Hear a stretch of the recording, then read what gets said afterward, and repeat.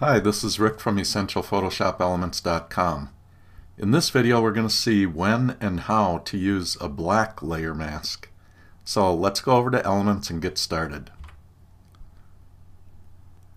I'm using Photoshop Elements 11 for this video. Recently someone asked me to show an example of when to use a black layer mask. Well, we know that when it comes to layer masks, white reveals and black conceals. In other words, a white layer mask reveals or shows everything on the layer that it's connected to, and a black layer mask conceals or hides everything on a layer. Let's say we want to lighten just the eyes of this photo. We can do it quickly with a layer mask in a few short steps. First, I'm going to duplicate the background layer by dragging it onto the Create New Layer icon, which is this icon that looks like a piece of paper with a dog-eared corner, and that adds a new layer above our background layer, and it's an exact duplicate of the background layer. Next, to lighten it, I'm going to change the blend mode from normal, and if I click on normal, it shows a list of blend modes that we can choose from. And if you want to lighten a photo, or if you want to lighten a layer, I should say, screen is the blend mode to use. So I'm going to choose that, and you can see that our photo completely lightens up right away. I can turn this off and on, and if you watch the photo you'll see the before and after.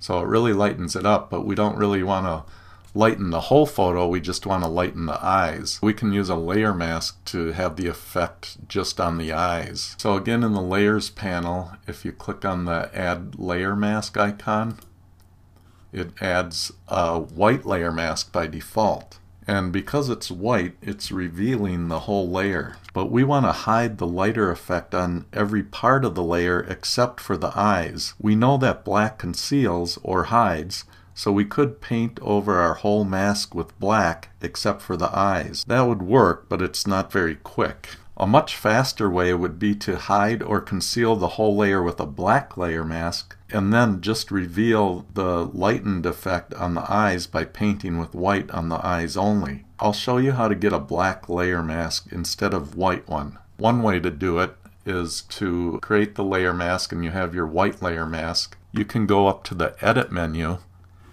and go to Fill Layer, and then you get this dialog box, and there's this drop down menu for what you want to fill your layer mask with, and one of the choices is black. So if I choose that and say OK, right away our layer mask turns to black, and now it's concealing that whole layer, so it looks exactly the same as our background layer. But there's even a quicker way to do it. I'm going to throw away my layer mask, and I can do that by clicking and dragging it to the trash.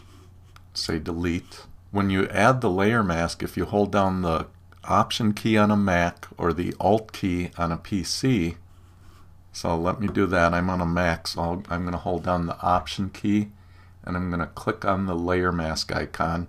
So if you're on a PC, you would hold down the Alt key and then click, and then you can let go of the key, and by doing that, instead of a white layer mask, it adds a black layer mask.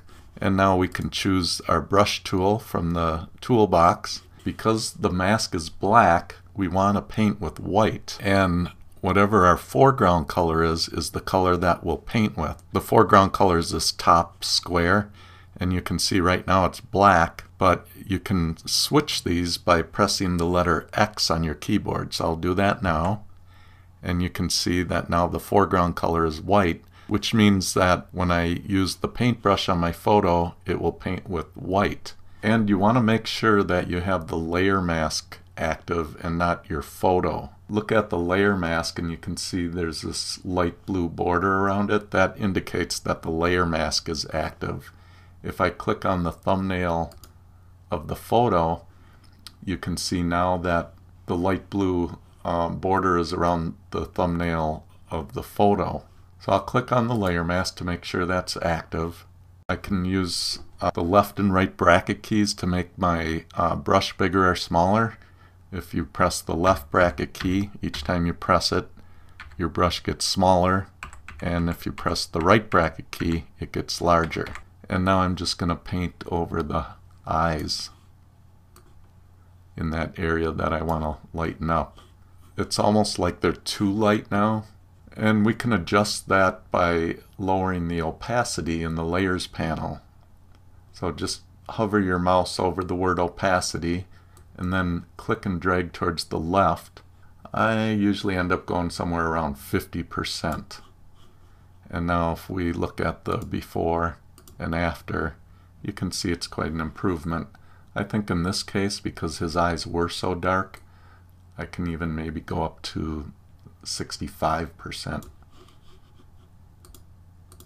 And that looks pretty good. So that's all there is to it. That's a quick and easy way to show an effect on a small area of a layer. First, duplicate your background layer, apply the effect to the whole layer, and then hide the effect with a black layer mask, and then just paint open the areas that you want the effect to show through on.